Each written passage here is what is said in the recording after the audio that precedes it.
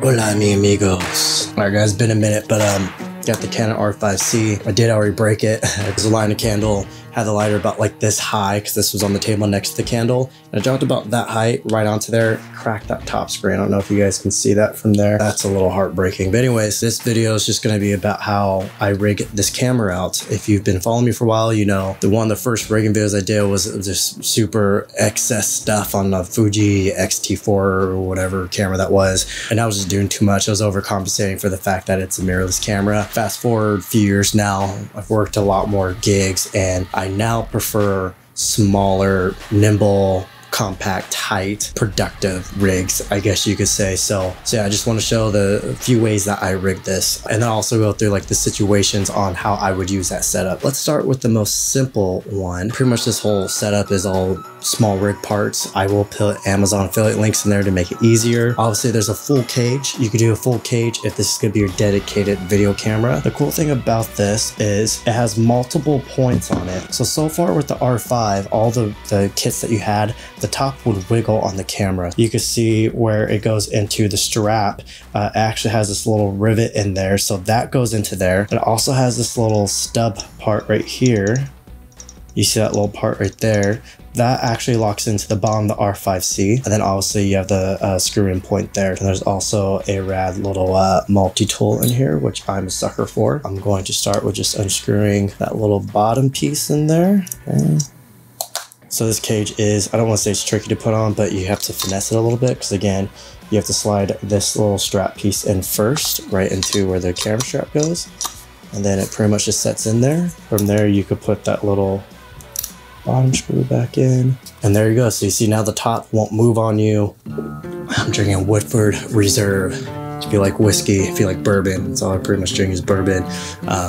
Woodford Reserve is a great whiskey that you can kind of find everywhere. Anyways, the thing I like about this cage is I can easily do a full-on photo shoot with just this cage because it's insanely light. Like this is, you can see, that's like insanely light. So I will most likely just keep this on here majority of the time, unless I'm just doing strictly a photo shoot. And if you've seen my handheld, like how to shoot handheld stuff, you know that I love a top handle. There's so many different ways to put a top handle on here. I personally like NATO mounts just because you slide them in and out easily. You don't have to spin anything too much. I put this mini NATO rail. This is the mini one. It's low profile. That's important. The low profile one. You don't want the one that sticks out super far. And then I just have this little small rig handle. I actually have a bunch of different handles that I use from different brands, and just depending how I feel, I'll switch them in and out. This is a dope little hybrid setup. Now I will take it up a step. Obviously we know that battery life on the R5C is a little bit of an issue right now. So currently the simplest solution right now to get the Anton Bauer Titan base. So you get this little base plate and you screw that into the bottom. And then from there, this simply just clicks on.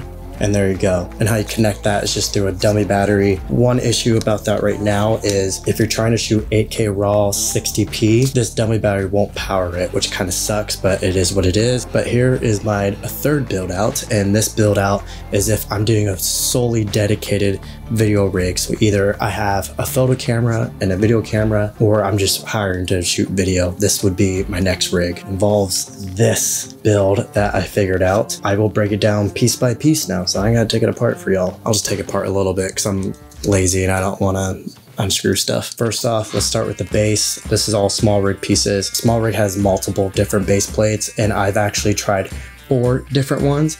I actually ordered like $300 worth of stuff just to build this out, just to see what the perfect build would be personally for me. So you see these are just rod mounts, just put them in there. And then we have a quick release Arca Swiss mount. One thing I forgot to mention about the small rig cage is the bottom is actually Arca Swiss. We have the base plate, Arca Swiss plate that I just screwed onto there. Hopefully y'all can see that on there.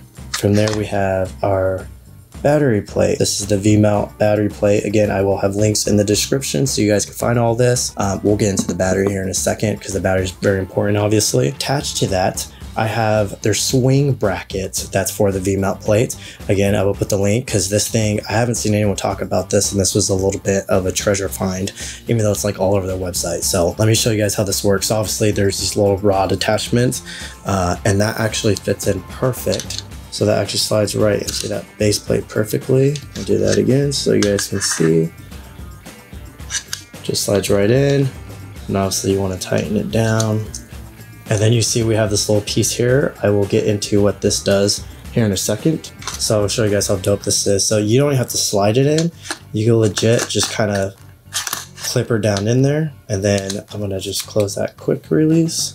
Go, there's no way, that hurt my finger. From there we have the FX Long. I don't know if that's supposed to be one thing. This is their micro battery. It is 50 watts. It has D-tap connections on it. It has USB-C connections on it, and we'll go into all that here in a sec. So one thing that's always bugged me is people have similar build outs like this, but when they take the screen out, they just leave the screen out. I don't trust myself with that. I already know if I was to do something like that, I'm going to end up breaking that screen off because I'm kind of rough when I'm filming and stuff. So yeah, let me show you guys my solution for that. So again, the swivel plate was very important. You release this, battery drops down, door comes in and out, lock it back up, and now your screen is out that quick. That's pretty much the build out. So I have two cable options. The right angle to right angle I would use if you don't plan on using the cable clamp, which comes with the small rig build. I most likely will be using it, but you need the right angle to straight for the cable clamp. So obviously our USB-C goes into the battery here, and I just slide the cable right through there, and our cable's in there. So with this setup, you will get 8K raw in 60 frames per second. So yeah, that is my build out, and yeah, I hope it helps some of you guys. Again, I will put all the parts lists and links to Amazon so you guys can build it out if you want the same setup. Yeah guys, that's my build. That's pretty much it. I gotta start actually packing. It's 10:30 now, so yeah, peace.